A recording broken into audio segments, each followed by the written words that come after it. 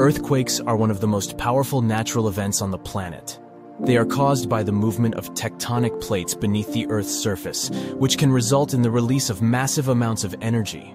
When two tectonic plates collide, friction builds up along the boundary between them. This energy eventually releases, causing the ground to shake and resulting in an earthquake. The intensity of an earthquake is measured on the Richter scale, which measures the magnitude of ground motion.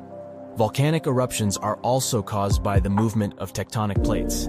When magma rises to the surface, it can cause a volcanic eruption. The ash and gases released during an eruption can have a significant impact on the surrounding environment, including affecting climate and causing respiratory problems for local populations.